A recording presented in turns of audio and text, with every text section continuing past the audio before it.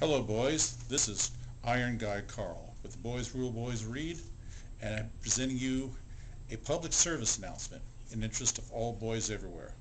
Boys, I have to let you know that The Mark of Athena is one terrific book, but there is objectionable content. I'm referring, of course, to kissing. There is kissing in this book, and not only is there kissing, there's also romance. In fact, there's an entire chapter where Percy and Annabeth spend a romantic cuddle together.